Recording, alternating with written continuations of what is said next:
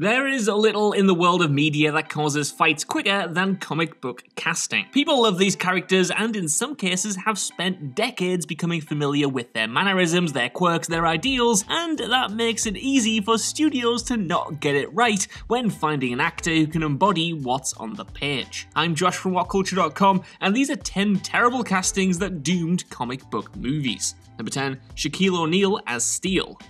Now this one is at the bottom because Steel has a lot more problems with it besides the casting of its central character. But still, casting Shaquille O'Neal definitely didn't help matters. Now don't get me wrong, Shaq is an icon, but he definitely was never the best actor in the world. And Steel is one of the biggest examples of his weaknesses as a performer. As a character, John Henry Irons is a brilliant but easygoing scientist who looks up to Superman so much that he eventually crafts his own Iron Man-like suit from scratch to fight crime with. It's cool, but in the hands of Shaq, pretty much all of that charisma and charm that Irons is supposed to embody is lost into the void that is his monotone performance. Even at his prime in the 90s when this came out, Shaq was just a fundamentally bad pick for this character, and hopefully DC learns their lesson on this front whenever they finally get around to giving Steel another shot. Yeah, I know that's probably a pipe dream, isn't it? Number 9, Sylvester Stallone as Judge Dredd. I am the law. With the delivery of these 4 words, Sylvester Stallone made it clear that this adaptation was definitely going to be more funny bad than genuinely good. Still, Sly Stallone is one of those performers that you just can't bring yourself to ever be mad at, even when he is just the worst possible casting choice for whatever he's in,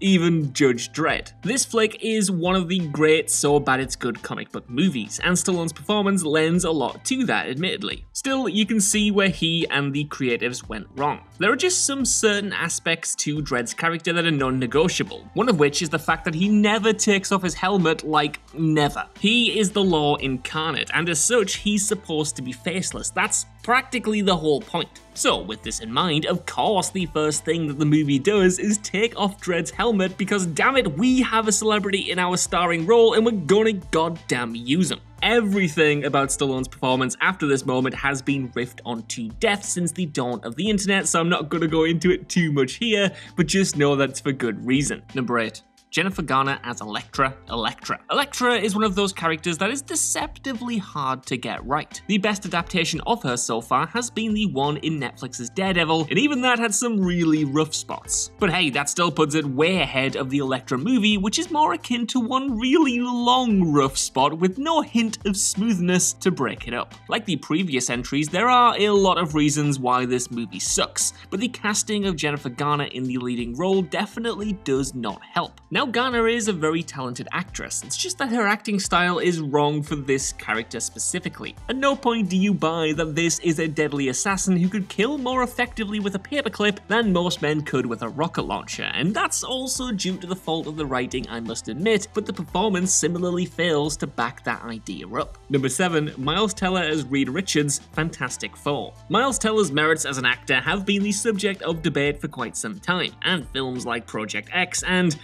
say, Fantastic Four are not what one would call points in his favour. See, playing Reed Richards is a balancing act, one that is very easy to fall off of. On the one hand, you have to capture the hyper-intelligent genius who unintentionally alienates those around him due to him thinking about 1,000 times faster than everyone else, but you also have to capture the boundless charisma of a man who was able to convince 3 of his friends to help him hijack a rocket to space to study cosmic rays. You can't do that if you're boring. Trust me, I have tried and you would keep saying no. Similarly, a bit like me, Miles Teller captures precisely neither of these sides of the character, instead coming off as an awkward dweeb who feels like he just read his lines that morning with 0 rehearsal and 0 care. We're about to get another live-action version of Reed Richards, and honestly, I don't think anyone could play it more flatly and more boringly than Teller does in this movie. The bottom line is, when you make the mid-2000s Fantastic Four movies look like masterpieces by comparison, then that's when you need to take a step back and reevaluate what you've tried to do.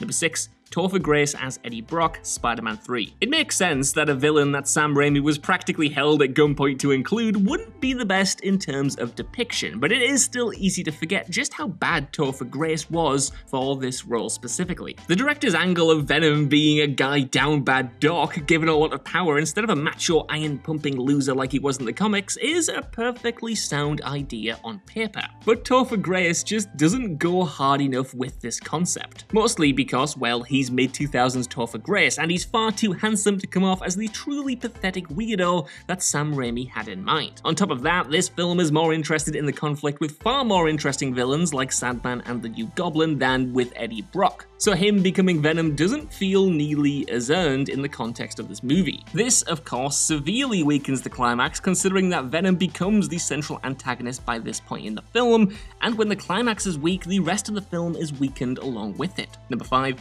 Dane DeHaan as Valerian. Valerian and the City of 1,000 Planets. Valerian was too influential a comic not to be adapted into a Hollywood movie at some point in time. And fortunately for us, it did come out at a time when visual technology could accurately portray the insane world of the source material. Shame, then, that such care did not go into the portrayal of Valerian himself. The minute Dane DeHaan was cast as the eponymous lead, it was clear that this movie was destined for obscurity. Again, DeHaan is a very talented performer, but he does excel in playing guys who are almost exclusively the most punchable douchebags in any given room. Which admittedly is fine when he's playing punchable douchebags like Harry Osborn in The Amazing Spider-Man 2, but it presents a problem when playing this character, who is meant to be a swashbuckling hero in the vein of Han Solo. There's just this cavernous disconnect between what he's reading from the script and how he's acting in every scene. It leads to this kind of weird, honestly funny scenario when you want to slug this dude despite the fact that he's technically given you no reason or want to even do so. Number 4. Ben Affleck as Daredevil, Daredevil. Another casting choice that lives in infamy to this day. Even those like me who like Ben Affleck as an actor seem to agree that this was just a flat-out bad pick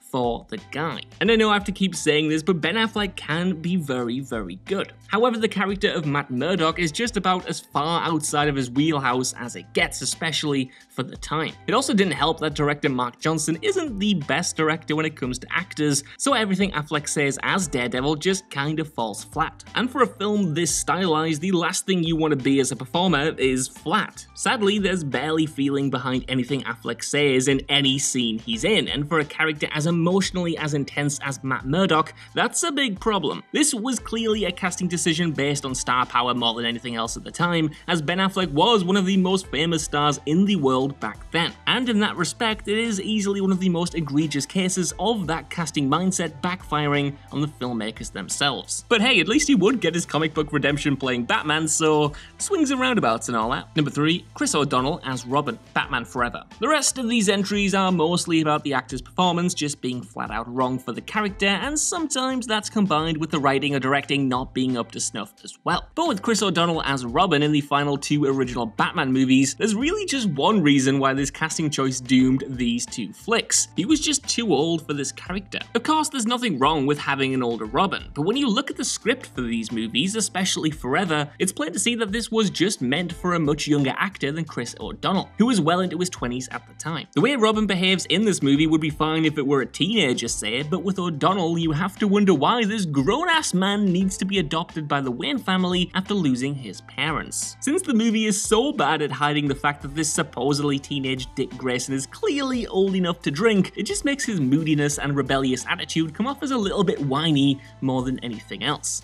Number 2, Andrew Garfield as Peter Parker, The Amazing Spider-Man. God, I'm gonna have to do a major disclaimer for this one, aren't I? Okay, I love Andrew Garfield. The dude is a great actor, and he brings it all to these films in particular, and even has some damn emotional scenes along the way. With the right direction, he could have been a solid Peter Parker, but sadly, he was in a movie which didn't seem to get that Spider-Man is cool because Peter Parker is not cool. Garfield sadly played him as being basically the same person regardless of whether or not he's wearing the mask. And simply put, he's just a little bit too cool for this role. Tobey Maguire and Tom Holland work because you can clearly tell a difference between the Peter Parker and Spider-Man identities. Garfield's cool and confidence absolutely works when he's in the costume, but because that carries over to him in just regular life, it doesn't quite work. Combine that with the general terribleness of his 2 Spider-Man movies, and you get nothing short of a waste of a talented actor. Number 1, Jesse Eisenberg as Lex Luthor, Batman v Superman, Dawn of Justice. You can't really get any worse of a casting choice than an actor who was convinced that he was auditioning for someone completely different than who he actually ended up playing. Case in point, Jesse Eisenberg as the Riddler, I mean Lex Luthor. Yeah, if you couldn't tell by my definitely accidental slip up there, one of the most memorable behind-the-scenes blunders of the Snyderverse was the news that the reason Jesse Eisenberg's Lex Luthor was so off-brand from the original character was because Jesse was convinced until he was outright told otherwise that he was playing the Riddler. And ironically, Eisenberg would have absolutely hit as the Riddler, whereas he just feels plain wrong as Lex. There are very few things from the comics that you absolutely have to get right for a good adaptation of this character. But one of those things is that he is 100% convinced that he is top dog in the room at all times. And Jesse Eisenberg's manic energy instead gives off a pervasive sense of insecurity, which in fairness could have been a fascinating interpretation of Luthor if the film at all decided to explore it. But they didn't, so instead we just get one of the worst casting choices in comic book movie history. So that's our list. I want to know what you guys think down in the comments below. What do you think of these comic book castings? And are there any other ones I've missed off here? While you're down there, can you give us a like, share, subscribe, and head over to whatculture.com for more lists and news like this every single day. Even if you don't, I've been Josh. Thank you so much for watching, and I'll see you soon.